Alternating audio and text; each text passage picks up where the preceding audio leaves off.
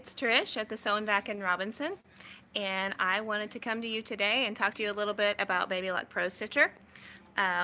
This machine is amazing, but had a little bit of a snafu last night when I was installing one, and I wanted to share with you what I think the problem was, what I know the problem was.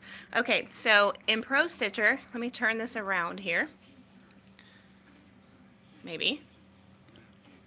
Okay, in Pro Stitcher, when you are going to stitch, you're going to go to the Pro Stitcher tab, you're going to hit the Quilt tab, and down here at the bottom you're going to hit Run. But on this side over here, you can actually deselect the stitch button. And if you deselect the stitch button, when you hit Run, everything looks the same except your settings have pink on the stitch, tie off, end, and all of that. And it still says make sure your needle is up. When I hit Proceed, the machine moves into position, and then it just starts following the pattern, and you can see it on the screen following the pattern, but there's no stitching. The thing of it is, the reason you would want something like that is so that you can actually trace your pattern without having to stitch. You can see where it's going to lay on the quilt. You know where it's going to lay on the quilt one step at a time, and it does not actually stitch on the fabric.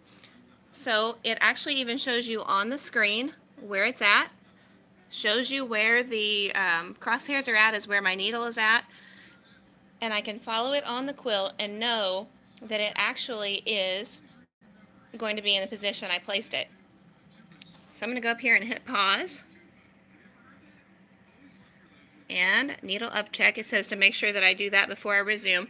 So now I'm going to go back to the beginning. So I'm going to go to my Pro Stitcher tab. I'm going to do New Start and End, and over here I'm going to go back to 0 and hit Enter. Okay, and so this time I'm actually going to hit Run, and when I do, I'm going to go over here to my Quilt tab, and I'm going to highlight Stitch. I'm going to have a tie in and a tie out. I'm going to go back here to my Run button. It says make sure your needle's up, and notice now that it says stitch normal, tie on, and end on. And so when I hit Proceed, it's going to go over here to the beginning, and it's going to take a stitch for me, and then it's going to take off. And now this time it's stitching. Everything on the screen looks the same, but the exception is it's actually stitching on the fabric, the pattern that I laid out previously.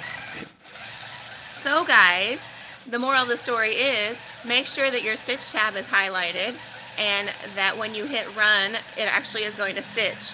Yeah, it's kind of scary when you set up a new machine and it does not stitch like it's supposed to. So I thought I'd share that with you this morning. I hope you've enjoyed this little video. Have a great day.